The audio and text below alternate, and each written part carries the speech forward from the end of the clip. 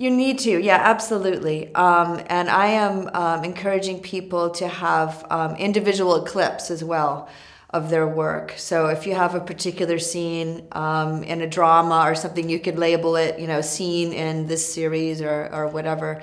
And that's very helpful because it helps direct casters to the specific work that they're looking to cast. Not necessarily. I think if you have professional work, you should use that.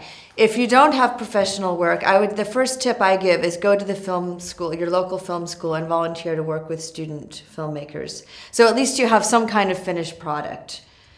If you have no option but to make your own work, then yeah, make your own work.